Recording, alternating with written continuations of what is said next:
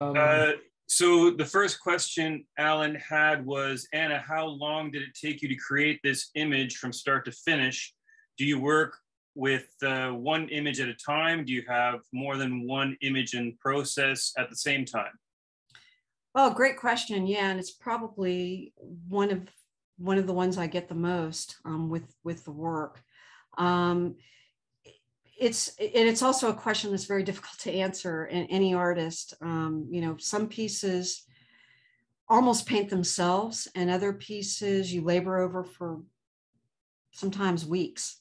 The piece that I took you step by step through was worked on for my gallery in Traverse City, Michigan, Higher Art Gallery, and it's actually there and available. And it, along with 3 other pieces I kind of worked on simultaneously. I have a smallish studio because I work out of my home. It's only 400 square feet. So there's a lot of, getting several pieces, 3 to 4 pieces started at the same time, and then, setting them aside and then pulling up the other one and focusing on that piece for a while. So unlike artists who have like these huge studios where they can just go from piece to piece to piece, I am not able to do that with my studio. And so it's kind of a start a bunch at the same time and then work on them for a period of time. And a lot of times I get to the point where I have to let it sit, and then I'll put that piece aside and then pick up another one and start working on that one. So I'm kind of simultaneously working on them, but not physically simultaneously at the same time, if that makes any sense. So the piece I walked you through, if I were to put all the time together that I worked on that piece in an 8-hour day, it probably took about 2 to 3 weeks to do that piece. And again, I worked on that piece along with these others over a period of months. Because usually my galleries will tell me, I know what kind of sales they're making, and I know it's almost like I don't want to say paint to order, but they'll say, Anna, we need, 5 more pieces, or we need blah, blah, blah. And they tell me months ahead of time so that I can get that work going in my studio and get it out the door to them. Great. So the next question is from Allison B. Cook. Do you work from a computer screen with Photoshop or hard copy? If the latter, is there a studio printer you recommend? Preferences for laser or inkjet? Thanks, Anna. Great question, Allison. I do both, actually. So I have a studio tablet and a tripod that the tablet sits on, because what I find is absolutely no printer out there, and the one I have, which unfortunately has been discontinued, but I love this printer. It is an Epson Artisan 1430 printer, and it is an inkjet printer. And basically, most printers, especially, I always recommend an Epson printer because I think they have the best color translation from your monitor to a physical print. But most printers will never quite print out what you got on your monitor. And you're creating a piece in Photoshop, at least I am, on a monitor. And so I like to have both. I print out a hard copy that I usually grid off. Yes, I work in a traditional grid system where I'll grid it off on the print, and I'll grid it off on my canvas and start building my image around that. And then I also have my tablet on a tripod with an image of that Photoshop sketch, so I can see the true color saturation that I'm trying to achieve on that piece that you can never get on a physical print. So both. Great. Carrie Gilbert asks, could you speak a little more about your approach to archival quality concerns? For example, reconciling non-archival collage materials, flyers, direct mail, etc., and house paints versus investing in archival pigments and mediums, and where you find it's worth the additional investment. Whew. Wow, that's a lot. Yeah. So one of the things or one of the sites, and I think they still do this, is Golden Paints, which is probably the main fine art paint source that I use. They do, it used to be a physical newsletter, but it's now digital. It's called Just Paint. And you can actually write to them with very specific concerns that you may have about the archival qualities of things, in terms of how you're mixing these materials together on the surface. Now, there's a certain amount of archival quality that happens when you completely coat a printed piece of something in an acrylic medium, like a gel. So when you do that, it preserves that piece. I mean, I've heard the statistics on that for hundreds of years, and it's because acrylic, it's plastic. So basically all acrylic paint, which is what I use, all acrylic based work, in terms of mediums, is basically plastic. So as we all know, plastic sticks around forever. You will, of course, lose a little bit in printed ink qualities over the years, but a lot of that happens with highly pigmented paints in the first place. We all know you're not supposed to put, unfortunately, collectors do this all the time. They'll hang artwork in a room with a ton of windows, and eventually all that sunlight is going to affect any painting, no matter how archival you make it, because sunlight is the big thing that will break down pigments. So the best you can do is do your research, contact Golden Paint. They can answer just about any question if you have very specific questions. I do recommend that if you're going to collage printed material that you design and create from your computer, I usually print them out on watercolor, like a thin watercolor paper that will go through a printer in a G-clay format. So G-clay inks are the most archival inks in terms of printed media.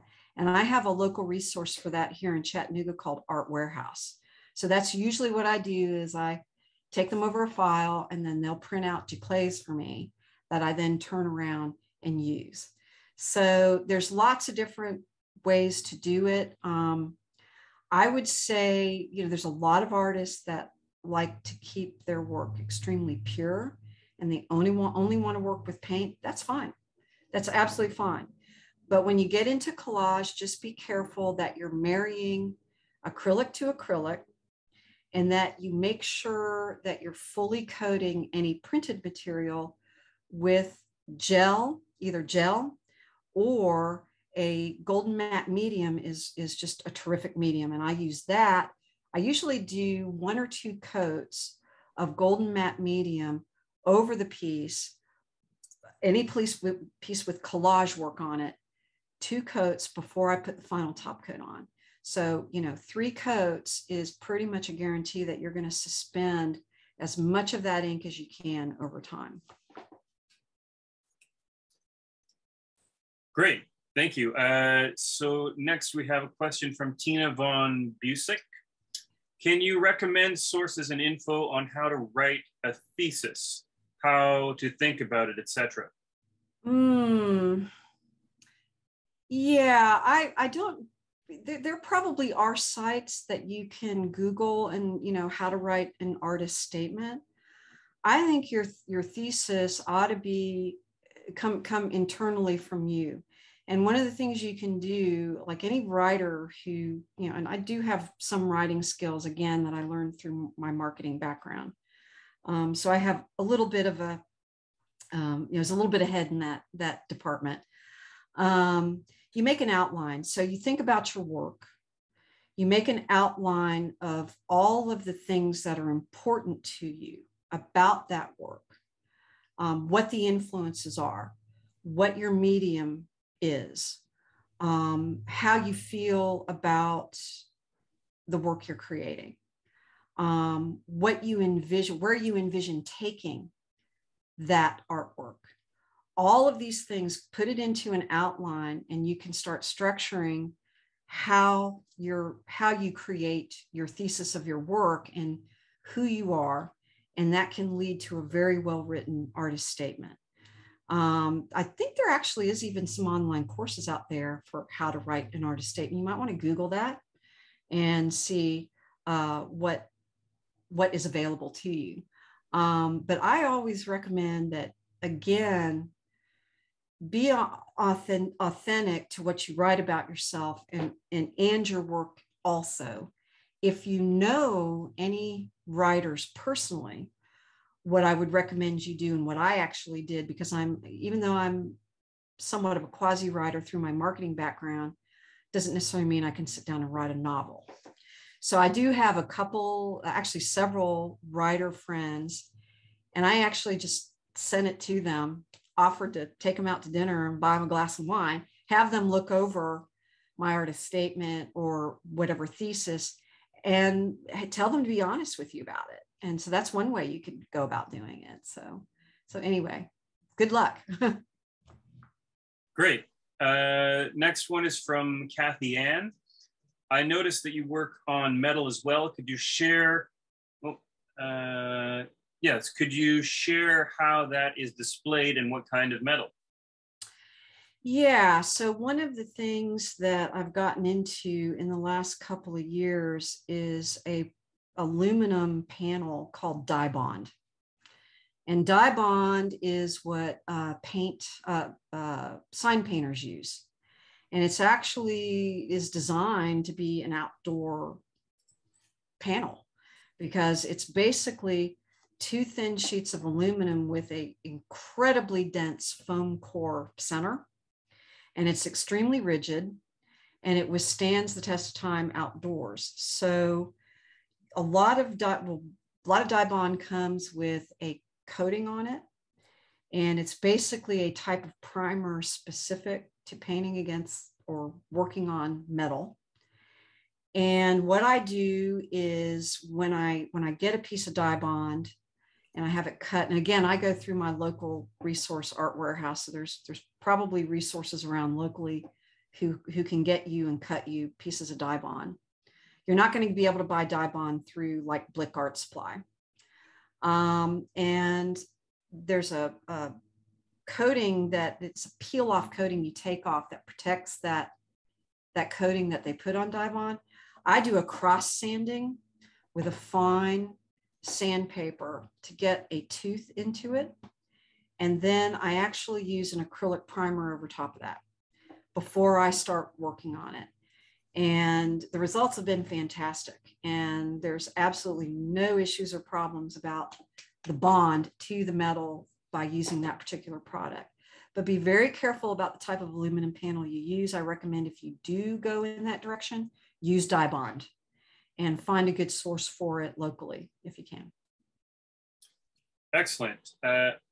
Anna Sudbina asks, I have a technical question about stretching the canvas after you have painted on it. It gets very uneven, and I read acrylic can crack. Any advice you can give?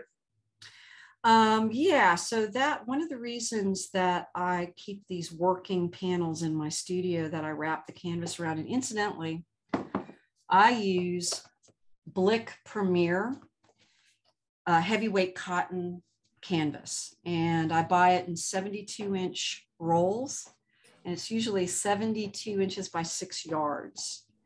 Last time I purchased it, it was about $200 for that size roll, and I could get 4 large canvases out of that roll.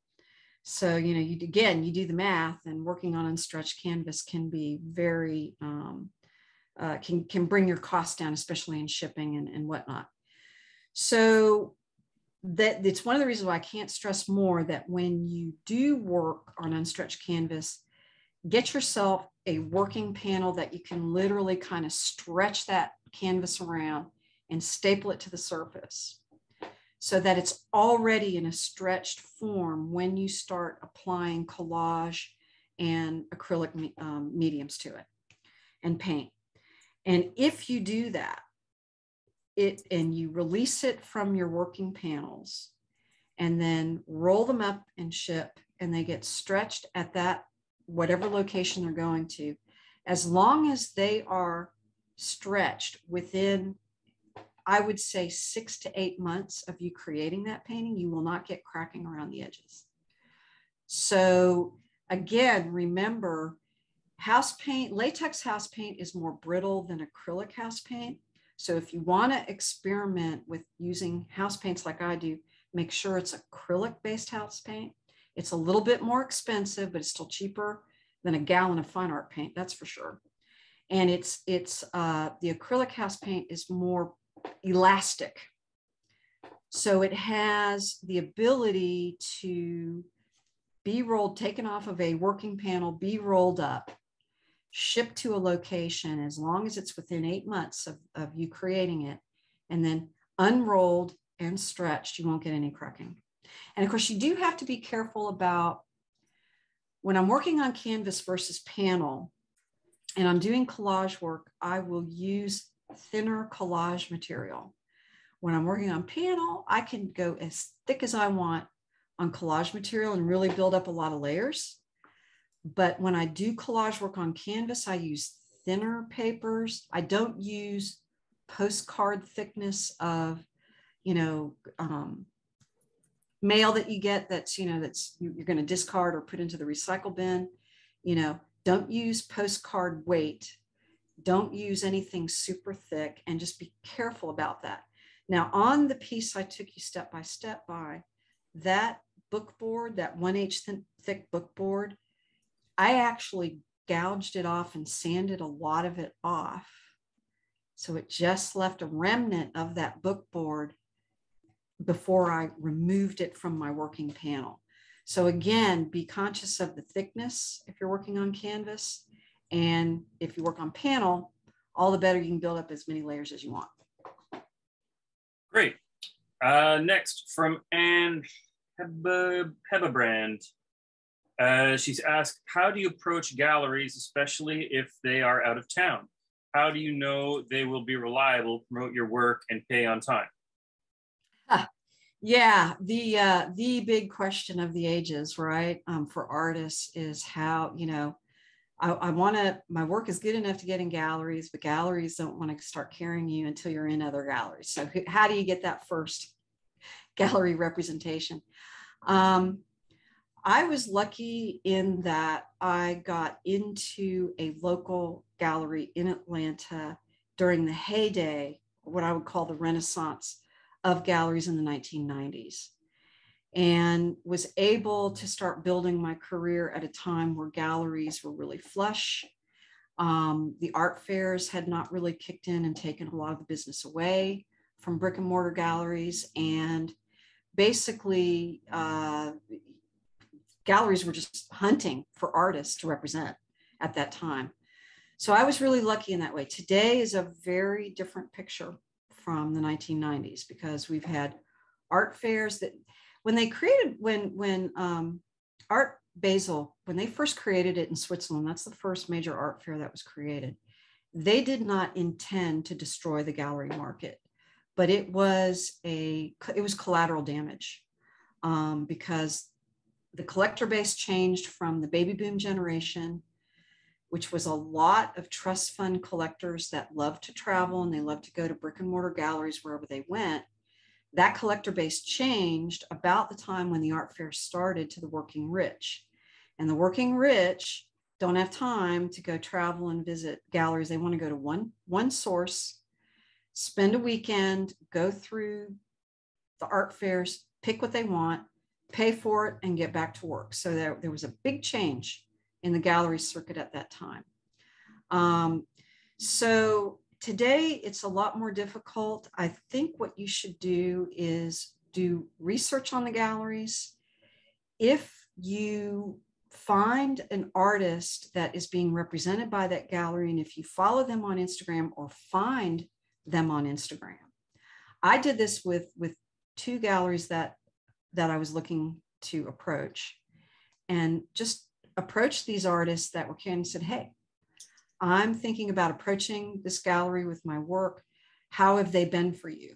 Have they sold for you? Do they pay on time? Are they reliable? Do they work with you? Do they communicate with you? Because that's one of the biggest problems with galleries is you can go months without hearing from them. You don't even know what's going on. So that's one way to check them out, do your research, try to find an artist they represent and see if they'll talk to you.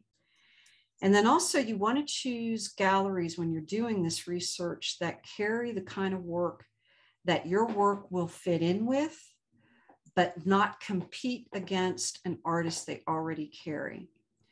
So, you know, make sure that who you're approaching is someone that would genuinely be interested in carrying your work. Develop your usable website, create that thesis about your work, do a really good artist statement, and all of these things will help you. The final thing is whatever guidelines they have on their website for artist submissions, follow them to the letter, because they get really angry if you try to subvert their system of how they vet artists who approach them. And also be cognizant of the fact that a lot of them will never get back to you. They will never acknowledge your email.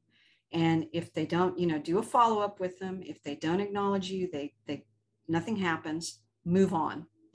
So, you know, there's just only so many galleries today, and there's way too many artists out there that need representation because of what the art fairs did to the gallery circuit. So I wish you good luck with that. Great. Also, who do you use for, oh, sorry, I skipped one. How long do you expect to stay with the same thesis? Is it typical to stay with one thesis throughout your entire career? Excellent question. And the answer to that, I would say, is there's always going to be a core interest that you have as an artist, whether it's landscape photography, whether it's abstract painting, whether it's realism, whatever you're into as an artist, there's going to be a core of what excites you that you want to create. However, it doesn't mean you can't evolve as an artist. And yes, your thesis should evolve along with your artwork. I do a regular check on my website about what my artist statement looks like, what my website's looking like. It's helpful to, in this day and age, and I know it's a pain in the butt, but it's something you have to do, is, you know, blog periodically off of your website and make sure it gets posted to social media and other entities, because it also keeps your search engine optimization active in Google. And if you just throw stuff occasionally up on your website, it's people aren't going to see you. They're not going to be able to find you. So make sure that your thesis follows your evolution as an artist. Make sure you're looking at it on a regular basis. And it will also tell you about yourself and where you are with your work, because we change daily. Everything we do changes daily. So keep up with it. Yeah. Great. Anne asks again, also, who do you use for freight and what size are the tubes? Yeah, good question. Most of the larger scale canvases I do don't exceed 48 inches when they're stretched in one measure. So 48 by 60, 48 by 72. If I want to do a piece bigger, I'll usually do a diptych of those sizes. So you'll have two canvases that get stretched to do bigger pieces. And then that way because you need 4 inches all the way around your active area that can do a gallery wrap around a stretcher frame. And so you have to add 4 inches to each measure. It doesn't matter on the length because it's getting rolled up, but on that shortest measure, that means it's going to be 56 inches. So if I'm doing, 48, it's going to be 56. And then I usually buy 60-inch long tubes. And I usually do 8-inch diameter, and I do a 5-inch interior tube. And what that is it's the interior tube that you're actually wrapping your canvas around, because you don't want them to squish in and on themselves inside the tube, because it creates creases and can do stuff to your artwork that you don't want to happen. So you have an inner tube that you're wrapping, And incidentally, you wrap your canvases facing outward. So the painting is outward. And you put a layer of glassine paper in between each canvas.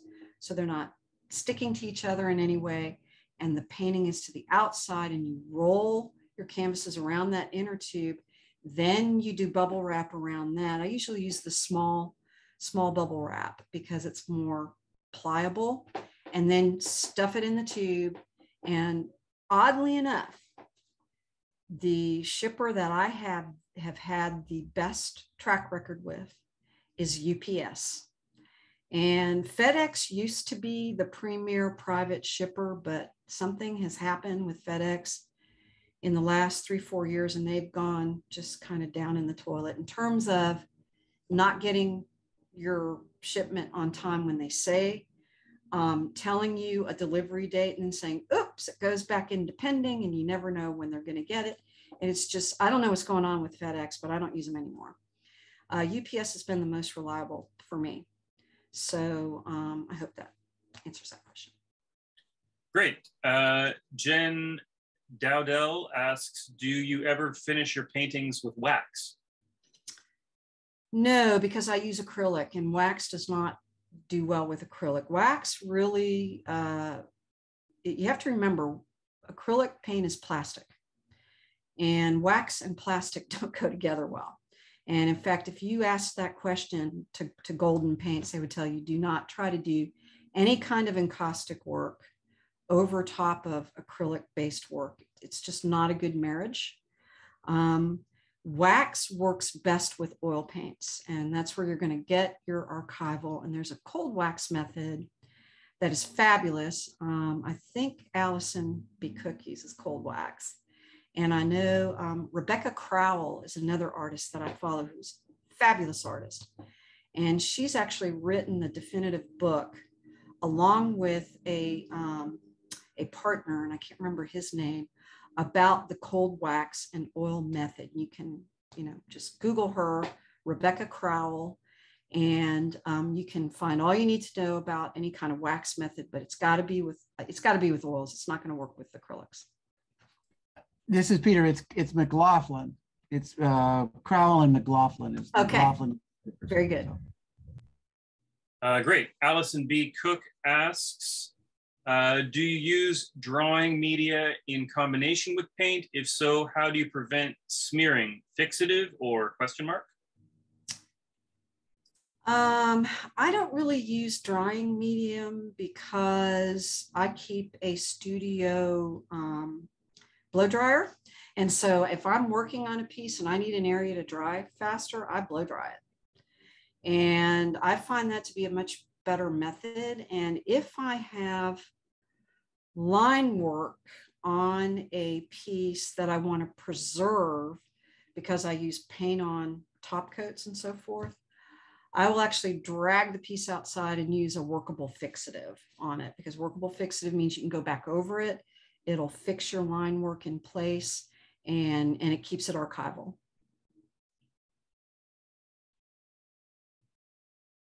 That's it. Great. Sorry, just making notes there. Okay. Next question from Tina Von Busick again. Thanks, Anna. So is an artist statement and thesis not different? They are different, in my opinion. The thesis that you develop for your own work is your working thesis for you. When your intention, it's a stated intention of what you're going to do when you go into the studio every day and work at your work. That's what drives you. That gives you sort of the framework of what you're doing. Your artist statement is derived from your thesis, but it's usually has to be something a little bit more public friendly in terms of description, because quite frankly, the general public, they don't read much. They just want to look at pictures. And it's very rare that you actually get a collector that goes and reads your website and your artist statement from start to finish. It's good to have it out there, but I see them as kind of two different things that work together for you. Great. Alan asks, your process is lengthy, multifaceted, and complex. Do you ever have points where you feel stuck or where you feel like you have overworked the image? Oh yeah, definitely. Any artist is going to have those moments, no matter what medium you're working in. And there have been times where I've gotten a piece to a certain point and it's like, that's it. And I usually face it towards the wall and just kind of leave it sitting over there. And I'll go on to something else and I'll come back to it. And if I see that there's something workable out of it, usually what I'll do is I'll photograph it in that state, take it into Photoshop and play with it and see if there's a new direction that I can take it in and where I could possibly go with it. And if that doesn't excite me, I'll sand that puppy down and just start over. You know, and a lot of what with canvas, you have to be careful about how much you sand down. But of course, I'm using heavy duty canvas. So that's another reason why I use heavy duty. So you can do some sanding with it. But you have to be careful. I recommend you use hand sanders rather than power sanders if you're working on canvas, because you can very easily, with a power sander, go right through your canvas, even heavy duty canvas. Just be very careful about it. But yeah, you know, you can sand it, and then you can even have parts of that sanding, it creates new textures and it can inform you about where to take the piece after that. But always be prepared to never fall in love with any part of your piece. You have to develop it to the best outcome for each individual piece, and every piece has its own outcome. And you have to be prepared to edit out pieces you think you're in love with. You got to be prepared to do that for the final result of the piece, to get good results with your work. If you're timid about editing, it's just not going to push you into new horizons and territories where we all need to go as an artist. We need to keep that interest going, and we need to keep the evolution going. Great. Mate asks, would stretching on a wall work well enough? Yeah, as a matter of fact, there's I can't think of this artist's name in New York. Craig Moore, I can't remember his name. He stretches right on his studio wall. He works on linen. He does unprimed linen, but he's working, what scares me is he's working in oils on unprimed pieces, and over time the linseed oils will eat through the linen. It's not a good, you really should prime canvas, by the way. I recommend you prime anything you're working on, especially if you're going to use oils. But yes, you can. It's a little easier to get a tighter kind of mounting on a working panel than it is to get a tight thing going on the wall, I have found, for me, because as I'm aging, I'm losing strength in my hands. Also, because I like to work flat and then vertical. I mean, once you staple it to your studio wall, that's it. You got to leave it there. So for me, that method doesn't work. But if you only work vertically, then yeah, I can see that's a good way to do it. Great. Deborah T. Coulter said, with regards to rolling the book board when shipping, do you ever have issues with the book board cracking? No, because again, like I said, I'm usually sanding it down almost to a paper layer. And it's actually been adhered with golden extra heavy gel, which is probably, I find, the most archival. I think they are the absolute best gel to use for collage work, because it is just a really good product.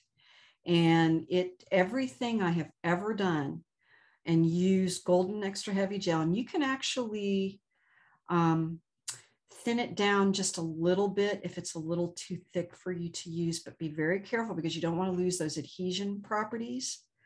But you can thin it down a little bit with water to get it to spread a little easier. But I find that it is the best product for adhering any collage material. And again, with canvas, I'm always making sure I don't have super thick collage work for that very reason. Great. David Duplessis asked, regarding galleries, do you still see them as relevant?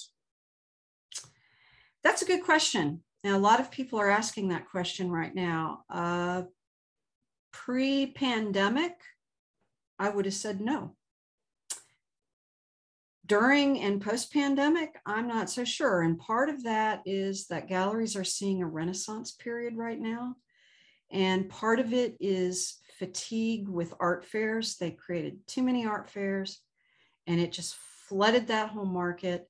And there was already signs that the high-end collectors who were really participating largely in these art fairs got art fair fatigue, and they were missing that intimate relationship with a specific dealer in a gallery. So, right, I really can't answer that question. I think it's in a state of flux. I think that galleries are going through a little bit of a renaissance right now. It may not last. It may, I don't know. Everything is changing so dramatically. I have found that galleries are still my primary source of income and still do really well for me. But again, I'm a very established artist in this time. Starting out in this time is a lot more difficult than someone like me who's been showing my artwork since the 1990s. So